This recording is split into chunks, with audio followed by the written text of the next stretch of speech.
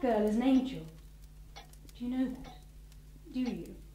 She's the most fantastic of fantastical creatures, bewitching. But I know too how kind, firm and noble she is.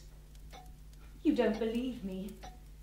Grushenka, my angel, come in to us.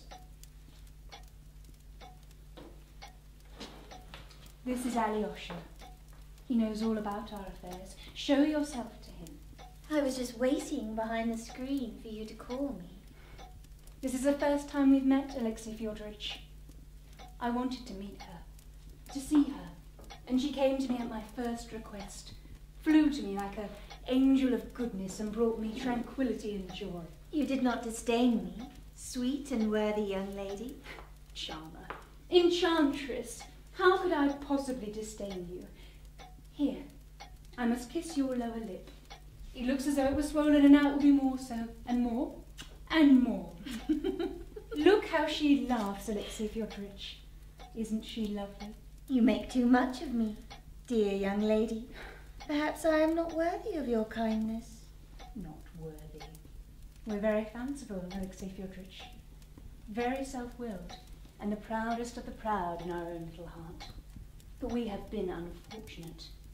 There was a man, 5 years ago, an officer.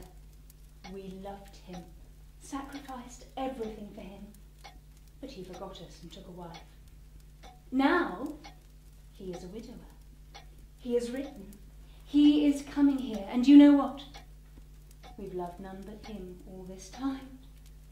Now Grushenka will be happy again. These past 5 years she's been wretched. But who can reproach her? Who boast of her favour? None but that bedridden old merchant, and he's more like a father, a protector to her. You defend me very kindly, dear young lady, and with such determined haste. Defend you? How could I possibly dare? Grushenka, my angel, give me your hand.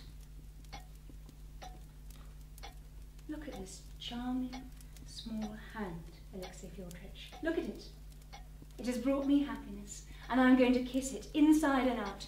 Here, here, here. You won't make me blush, dear young lady, kissing my hand like that before Alexei Fyodorich. You think I mean to make you blush? Oh, my dear, how little you understand me. Yes, and you too perhaps quite misunderstand me. You see, I ensnared poor Dmitri Fyodorich because I knew I could, for my own amusement. But now you will save him, won't you? You gave me your word. You will explain to him that you have long loved another man who now offers you marriage. I don't think so. But you promised. Oh, no, I promised nothing. Ah, you see at once, dear young lady, what a wilful wretch I am. If I want to do a thing, I do it. If I don't, I won't. I might have made you some little promise a while ago, but now I think I may prefer Mitya after all. I liked him very much once, for almost a whole hour.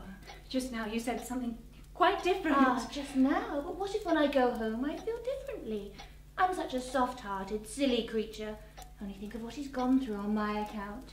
And you see, I'm so fickle. I never expected you to go back on... Oh, young lady, how good and generous you are compared with me. Give me your sweet little hand.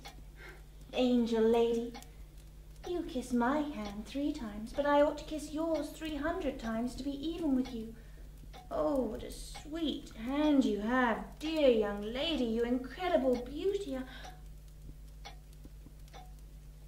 Do you know, after all, I think I won't kiss your hand. As you please. What's the matter with you? For then you shall be left to remember that while you kissed my hand, I did not kiss yours. And how Mitya will laugh. Dirty vixen, out! For shame, young lady, for shame. It's unbecoming to you using language like that. Go away, you insolent creature for sale! For sale, indeed. But didn't you visit a gentleman at dusk for money once, and bring your beauty for sale? You see, I know. He told me. No, not a step, not a word. Don't answer her, don't speak. She'll go away. She'll go away at once. Of course I'll go. Alyosha, darling, see me home. Go away. Go away, make haste. Dear little Alyosha, won't you see me home? I've got such a pretty little story to tell you along the way. See me home, darling. You'll be glad of it afterwards. You will come to me, dear Alyosha, when the moment is right. You will come.